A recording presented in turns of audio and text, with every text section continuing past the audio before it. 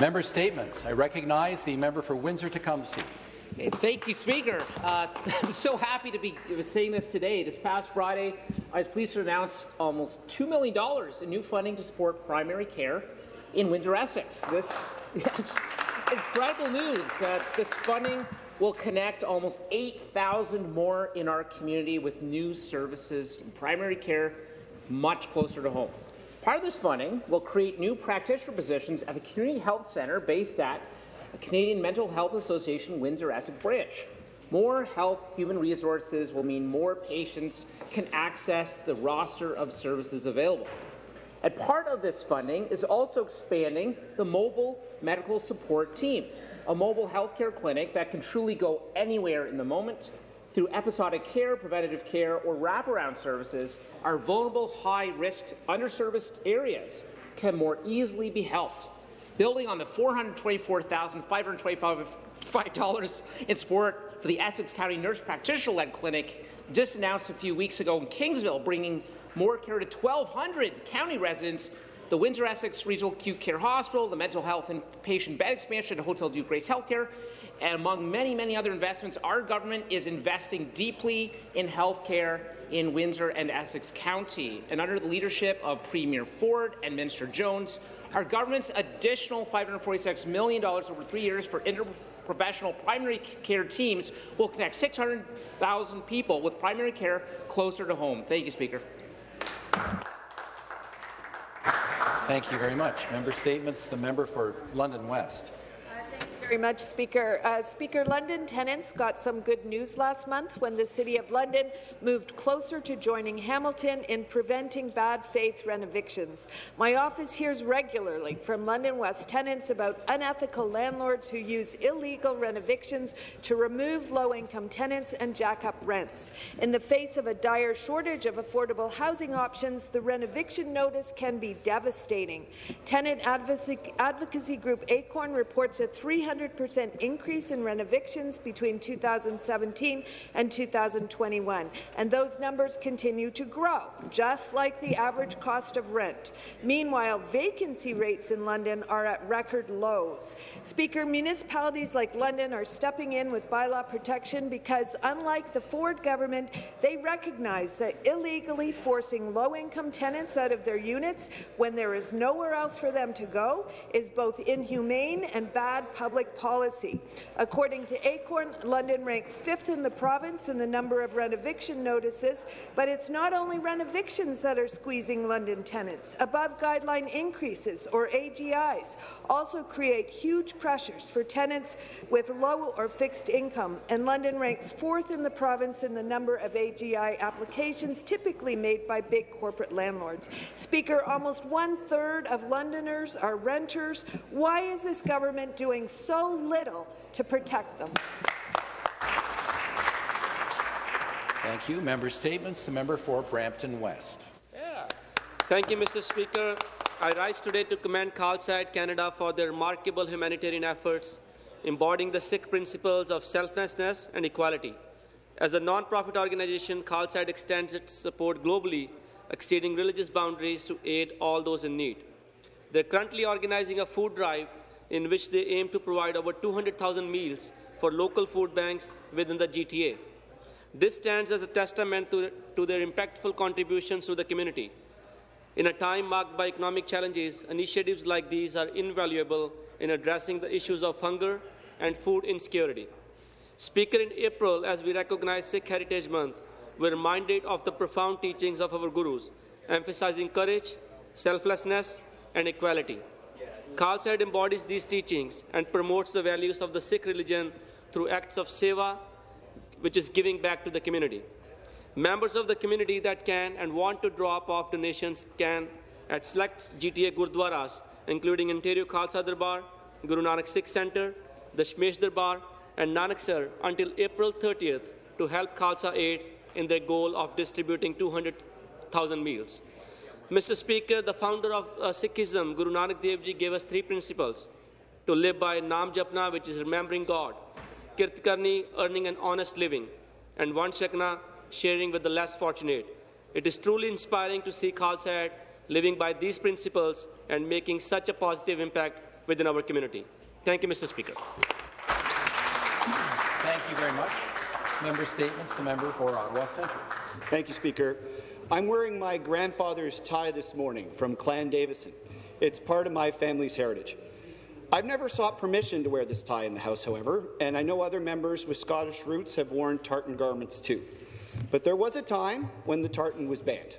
For 40 years after the Battle of Culloden, as British soldiers pillaged and cleared the lands of my ancestors, the Crown banned the wearing of the tartan. That insult to my ancestors no longer exists. But sadly, Speaker, I believe that today we are carrying a similar insult to Palestinian Canadians, Arabs and Muslims when we ban the wearing of the keffiyehs in this House. The keffiyeh is a symbol of rich cultural history. I am told it represents the fishing nets, olive trees and ancient trade routes of Palestine. I believe we should be celebrating that culture in this place, Speaker, and not banning it. The ban on the keffiyeh in this House, in my opinion, only contributes to the rise of dehumanization, polarization, and hatred that we are seeing. It divides us, precisely at the moment when we should be doing everything among all of us to bring our people together in the broader cause of peace. I am not Palestinian, that's true. But when the civil liberties of Palestinian Canadians are under threat, Speaker, I believe it impacts every single person in this building. It is a stain on the fabric of this House, and we can together remove that stain if we stop the banning of the keffiyeh in this place. And I encourage us to do it right away. Thank you.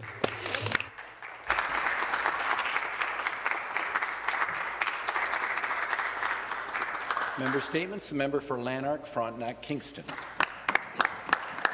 Thank you, Speaker. Speaker, this year marks the 48th anniversary of the annual Festival of the Maples in Perth, Ontario. Since 1976, Perth has celebrated a legacy of liquid gold against a backdrop of heritage architecture on the banks of the Tay River.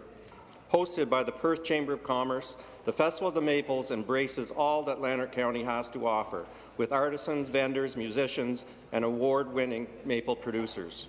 Some of our smaller, emerging producers were recipients of recent funding through this government in partnership with the Canadian government.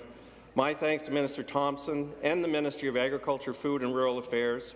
Through the Sustainable Canadian Agricultural Partnership, 15 successful applicants in Lanark, Frontenac, Kingston riding received a total of just over $239,000 to support the productivity and growth of their maple syrup business. Speaker, Lanark County is hailed as the maple syrup capital of Ontario, and this time of year, visitors are hiking our sugar bush trails, touring award-winning multi-generational sugar camps, and heading home with some of the finest maple syrup in the world. Throughout Lanark County, you'll find maple syrup featured in restaurants, bakeries, coffee roasters, and distilleries, all eager to embrace the sweet taste of spring.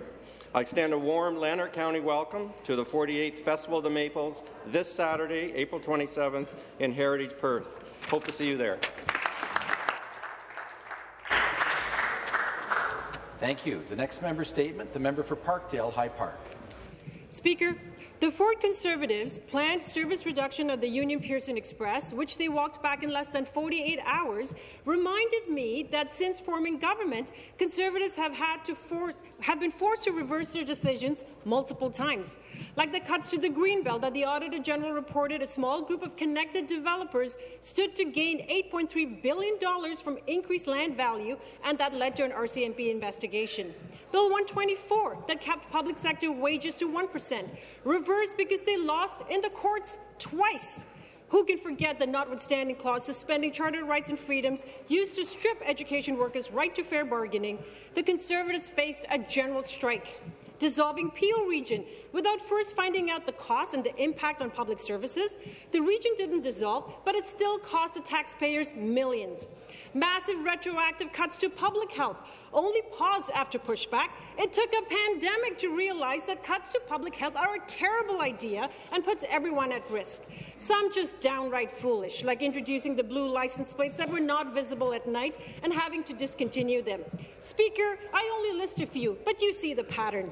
The Conservatives have a habit of making obvious bad decisions and reversing them. The Premier says it's because he's open-minded and listens to the people. If that's true, then don't hand over public lands at Ontario Place in a secret 95-year deal, stop privatization of our healthcare system, stop interfering with the Ontario Energy Board, an independent regulator on behalf of Enbridge. Prove it! Thank you very much. Member Statements. The member for Burlington. Thank you, Speaker. Last week was Volunteer Appreciation Week, and I was honoured to attend the Volunteer Service Awards in my riding. Volunteers are the backbone of Ontario communities, and I was honoured to recognize more than 40 outstanding volunteers in Burlington. These volunteers have committed from 5 years of service to 45 years of volunteer time to our community. That is truly amazing. Together, they have accumulated over 700 years and thousands of hours of their time volunteering for various organizations. The work volunteers do allow children and youth to participate in recreational and community activities and help people to experience culture and the arts.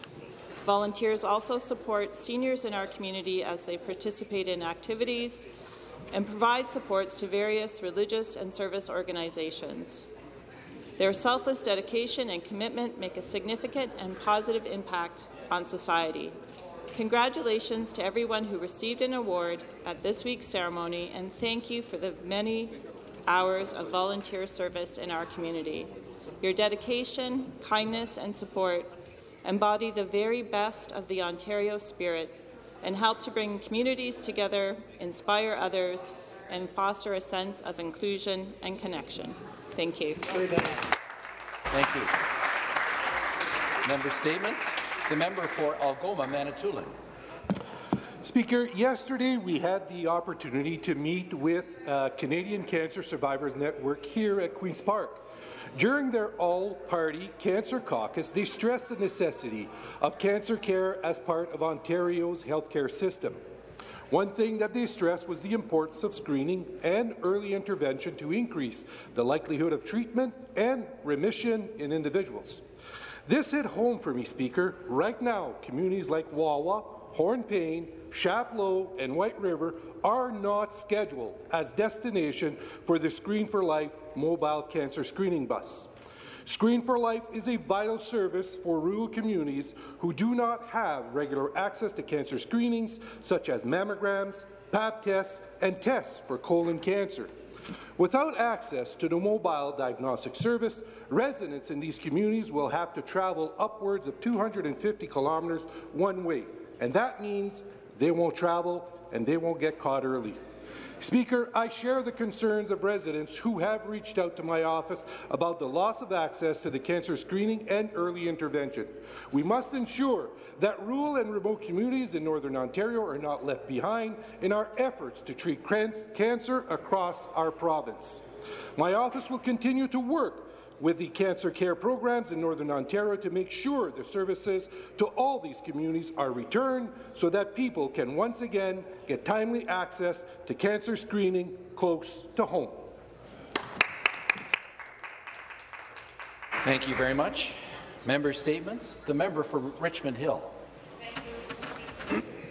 I'm excited to share the heartwarming experience of my recent visit to the Crosby Heights Public School.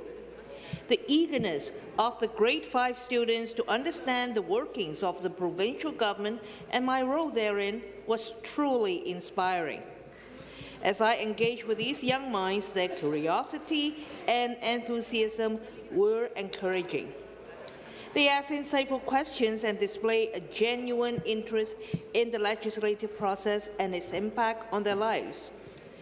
They also want to know what are my roles and what do I do at Queen's Park, and how I can represent them as their voice. It was a reminder of the importance of fostering civic engagement from an early age. This visit beautifully aligns with my community event, the April Monday Matters initiative that was just organized recently. We strive to connect with our constituents and address issues close to their hearts. I'm grateful of the opportunity to interact with the future leaders of our province and look forward to continue our efforts to promote civic education and engagement in our community. Thank you, Mr. Speaker. Thank you very much. Member statements. The member for Perth Wellington. Thank you, Speaker. It's wonderful to rise here today to recognize an outstanding work of the General Manager of the Stratford and District Chamber of Commerce, Eddie Matthews. He recently announced that he will be retiring from the Chamber. I've had the privilege of working with Eddie in his capacity as General Manager during my time as a member in this Assembly for Perth Wellington, even before I arrived in this place.